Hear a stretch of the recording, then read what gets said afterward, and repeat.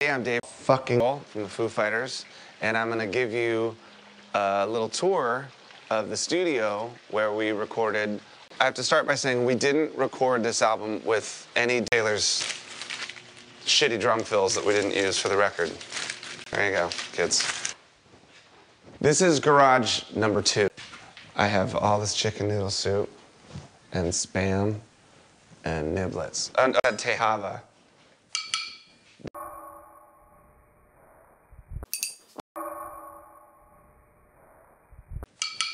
This is the bomb. This is like freebasing tea. Champagne. Come on. I was in fucking Nirvana, dude. These are for my kids. These are fucking popsicle scribblers. This is a little ghetto what's happening right here. So this is the upstairs control room where we basically take number 2. This guitar, I've made every single Foo Fighters record with. This one. This is a fucking beautiful guitar.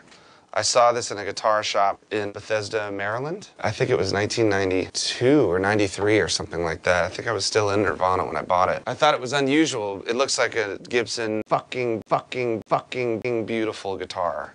I saw this in a guitar shop in Bethesda, Maryland. So we took it down to this place. It was great. We mixed there for a week. It didn't sound like my garage anymore, so we said fuck it, and we came back up here and mixed the whole record here. Once we were ready to mix, we would hit play on that 1/2 inch. That would start rolling. We would hit play on the 24 track, and then the song would start playing. So we were basically mixing the song from the 24 track through the board and down to the 1/2 inch. Every mix that we did is a little bit different because some mixes I goosed the drums really high, and some mixes Butch goosed the vocals really high. Each mix became a performance. It was like watching my daughter standing on a chair. I'm just like, I'm going like this waiting for her to fall, and that the whole time we were making that record it was the same thing where it's like, oh my god, the snare drums doesn't sound like the garage anymore. Get it back on the, okay wait, the vocals sound too slick. Fuck them up a little bit more. And doing it here hands-on really made it sound great.